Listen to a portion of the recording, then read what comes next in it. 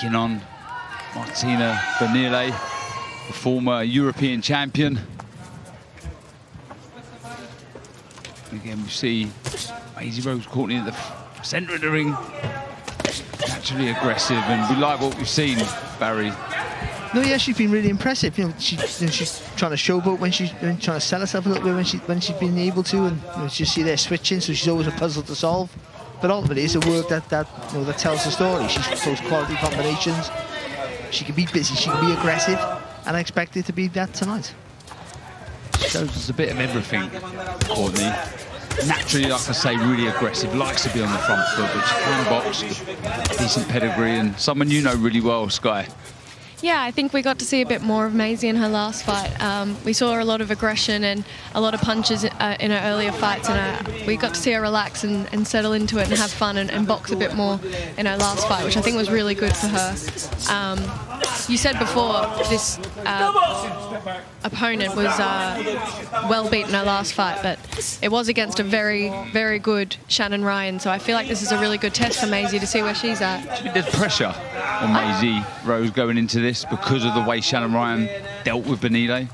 I think yes, but I think it's also a really good opportunity for Maisie to maybe make a bit of a statement as well. Obviously, there is always talk about the two of them potentially meeting in the future, so to share an opponent so close, like one after the other, it's a good opportunity for Maisie here. Good action there. Both fighters letting the hands go. Courtney on the front foot, Bernile trading though on the back foot. Then her hooks go. You see the spite and the aggression again from Courtney there, Barry. Yeah, it's just tipped the legs there. This part of the shot. That's when she got the weight and a lovely little short right hand there as well there from Courtney on just on the spin. She's got to be careful she don't switch too often, that's all. She can not confuse herself, but just lack a bit of momentum doing that. But apart from that, it's a really good positive first round there from Courtney. Yep, good lively opening round.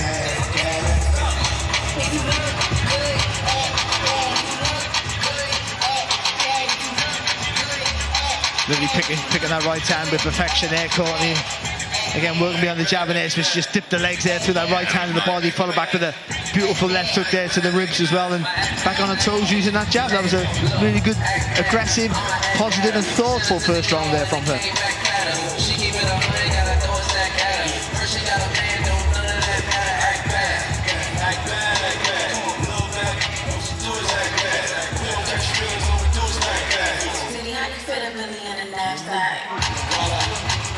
Bonus 10 seconds.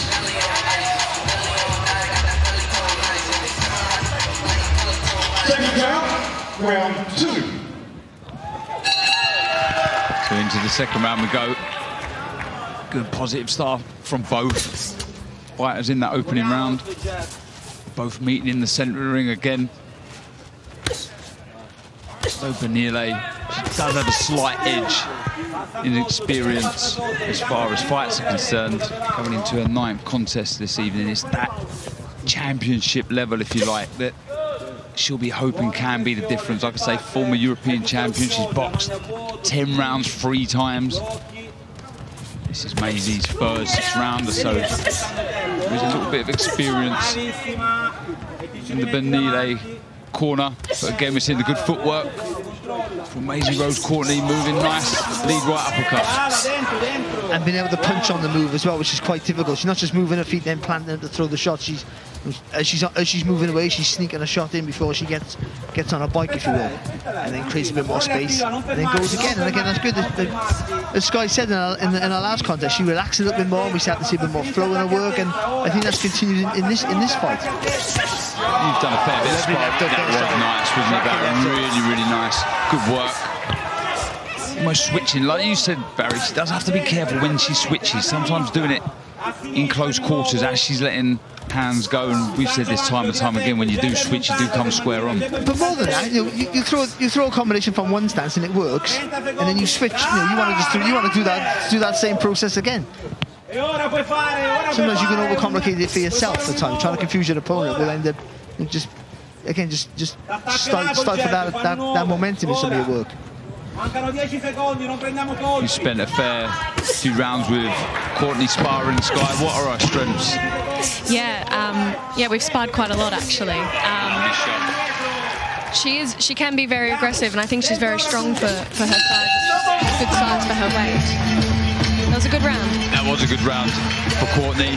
Finishes the round with a lovely lead right hook, spins off the ropes.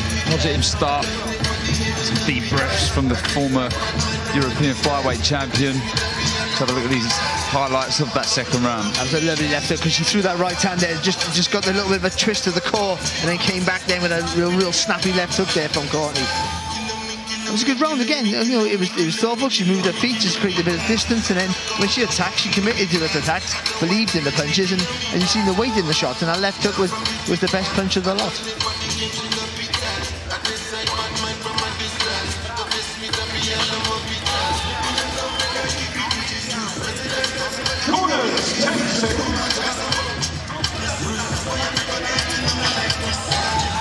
See, Courtney opting to stand in the corner. I've always wondered that, you know, even when you're sparring, you never sit down, do you? And I wonder why do we always? What are all boxers? I mean, this is. Can you answer this question for me? This is my argument with my coach. So I actually stood for my whole last fight, my 10-rounder, in Mexico a couple of weeks ago, and I loved it.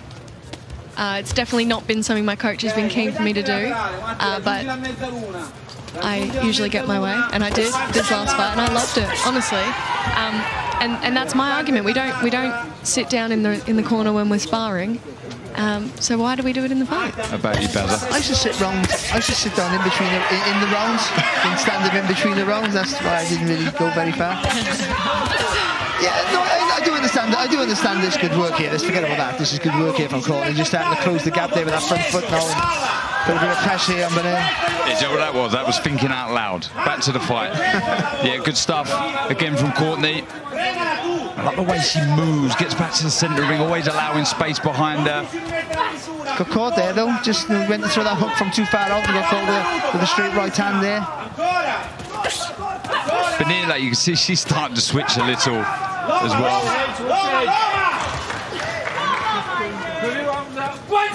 Step back. Buono Marco, dai, aumentiamo.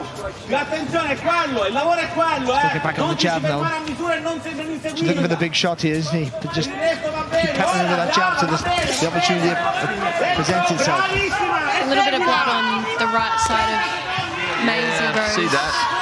Forehead. Maybe a little cut?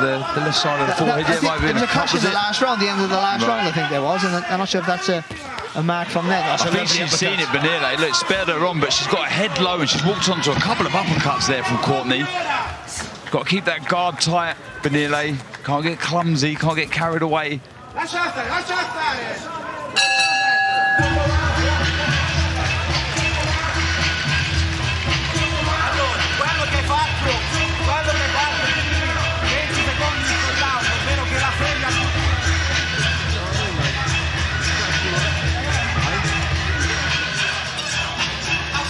Really good round there, Bernile, you know, trying to be more aggressive and come forward, and that just helped Courtney then produce even better work in this round, just getting those combinations together and planting her feet with a bit more purchase in the punches, and that was again another good round for her, to be honest. She's finishing the combinations with the hooks, and she's having a lot of success, isn't she? I think the referee's just going over to either corner, and just to see that swelling and that little bit of a cut there on the forehead was actually a clash of heads, just making that official.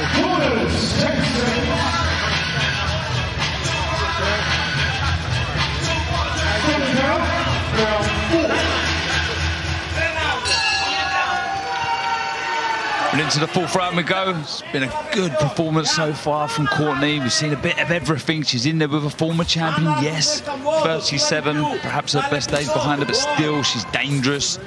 She's very proud and wants to turn her career around, so she can see she's trying, she's coming forward. Nice right hand from Bernile. Done the right thing there, Courtney. Grabbed hold of Bernile, span her into the neutral corner, looking for those uppercuts and hooks. Just dipping the legs and rolling there, and then when she's doing that, she's coming back with a shot. Usually the uppercut through the middle there, Courtney. That's what's getting success in that little combination. But I think we have a boxer who can get stoppages. I think she does a little bit too much, trying to show you everything she can do. I think she concentrates on working on a solid jab and pushing her opponent's back.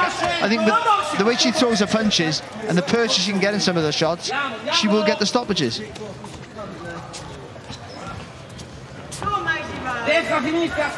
She always looks very confident, Courtney. See a bit of everything, didn't we? A bit of head movement, lots of footwork. Sorry, but look at that. And you just see her, she throws a jab, and then rather than take a step back, before she did take the step back, she just dipped to the side and threw another shot. She don't need to move her feet too far away. Lovely shot, nice right hand, sits in the pocket, looks for the uppercuts to hook to head and body, sorry. Shaking her head. Bernile, she's trying, you can see it's good momentum on the front foot, but she's lacking in the hand speed department and falling short over that front foot. She's got to be careful. She can walk onto an uppercut, but she does walk onto a nice 1-2 from Courtney. Work away. Good round, Sky. Yeah, really strong round. You can see she's turning the screw now.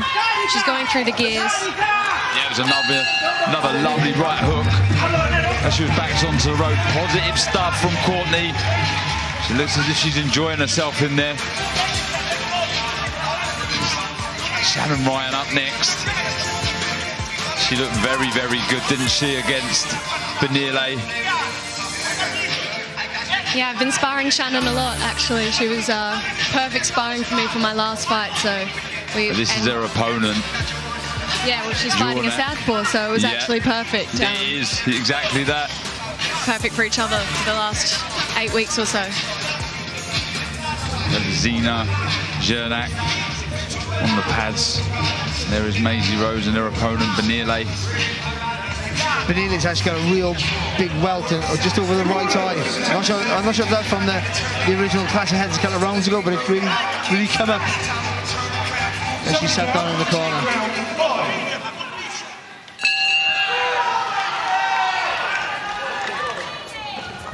We move into the 5th round. This very good performance from Maiseyrose Courtney so far. Starts this round on the back foot, moving, poking out the jab, looking for the screw shot with that lead hand, switching, very subtle the way she switches to southpaw. But Bernile's got a rusher like that. Move the feet with the hands. Her feet are not as quick as her hands, unfortunately, so she can have the hands go, but she can't close the gap.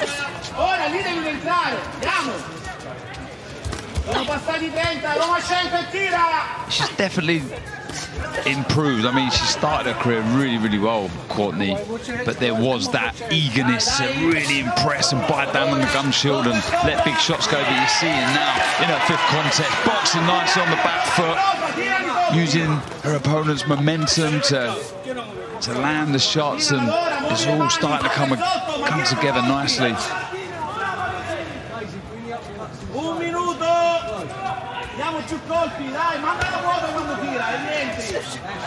Yeah, I think the relaxed and composed Maisie is the best Maisie we can see. So when she's settled down and relaxed like this, you can see some really lovely boxing. And ironically, when she's relaxed, she doesn't dance as much. But she's just plant her feet well, then she feels more comfortable to slip inside and roll underneath the shots.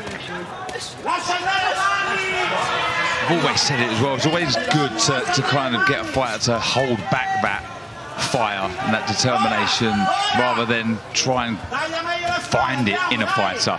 And she's starting to do that now. She's boxing nicely,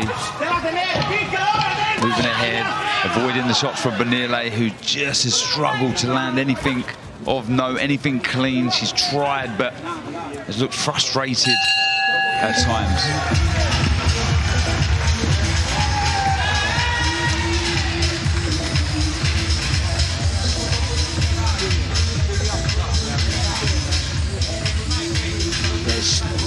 Quick now, slowly, but it's quickly becoming an easy night's work here, isn't it, for Courtney? He's literally just making Bernile miss and making her pay every time she misses with a shot. Bernile's trying to let her hands go, but again, her feet are not fast enough to close the gap when she does throw in combinations, and that's just allowing then Courtney that time and space just to roll underneath, dip the shoulder, and pick her shots. Well, so far tonight, faultless, I would say. What would you grade her up until this point, Sky? I think she looks. I think Maisie looks really, really good. Out of 10, I'm going to say 8, only because I've seen more of what she can do. An 8. It's a good score.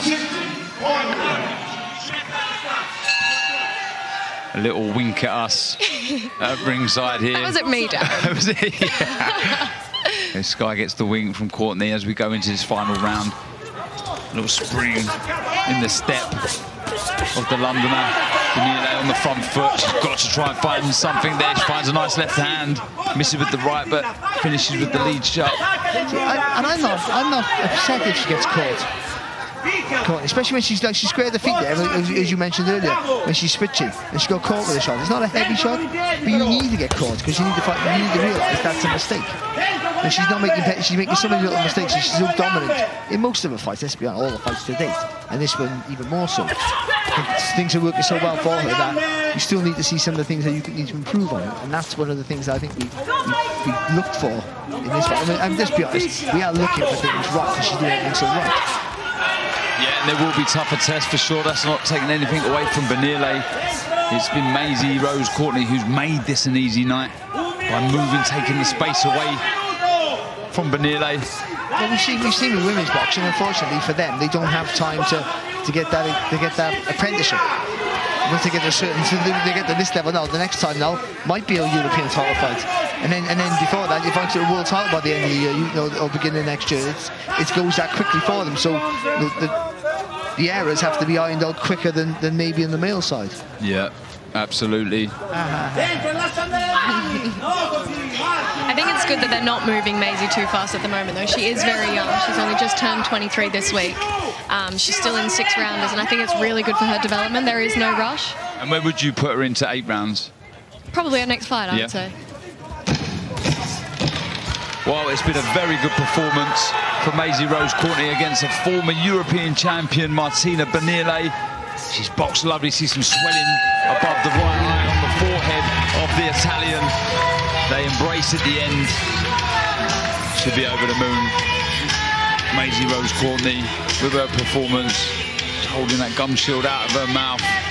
She walks back to coach Tony Sims, who I'm sure will be over the moon with that performance. Moving in the right direction. Yeah, she's moving in the right direction. But again, though, as I go back to that point, I think what Sky said is 100% spot on. There's no need to rush her. She is only 23. But how do you hold her back? Against who? Do you have to keep fighting the same people again? It'll be in the end.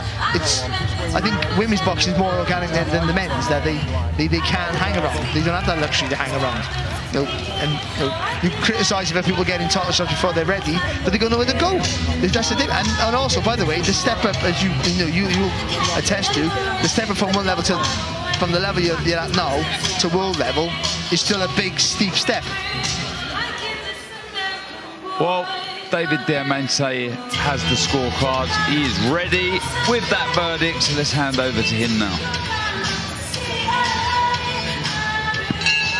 Ladies and gentlemen, after 6 rounds of action here at Wembley, London, we go to referee Bob Williams' scorecard. It reads 58-56. For your winner, she's still undefeated, Maiseyrose.